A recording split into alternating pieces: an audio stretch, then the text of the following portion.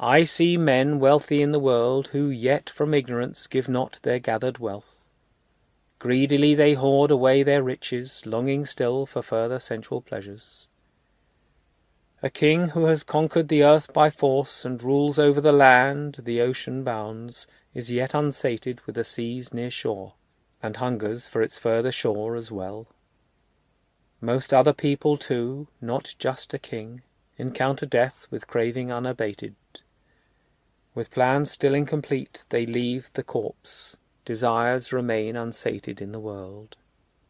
His relatives lament and rend their hair, crying, "Ah me! Alas, our love is dead." They bear away the body wrapped in shrouds, to place it on a pyre and burn it there.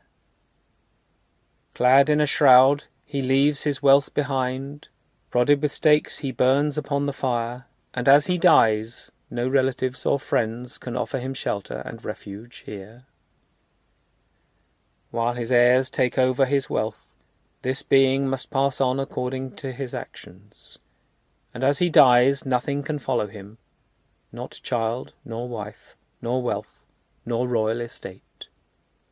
Longevity is not acquired with wealth, nor can prosperity banish old age. Short is this life, as all the sages say. Eternity it knows not, only change. The rich and poor alike shall feel death's touch, the fool and sage as well shall feel it too. But while the fool lies stricken by his folly, no sage will ever tremble at the touch.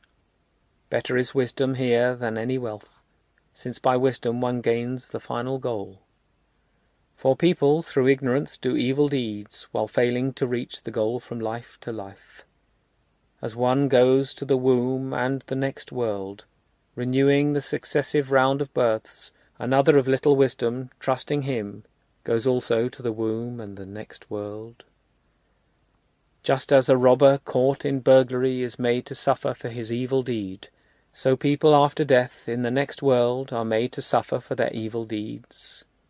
Sensual pleasures, varied, sweet, delightful, in many different ways disturb the mind.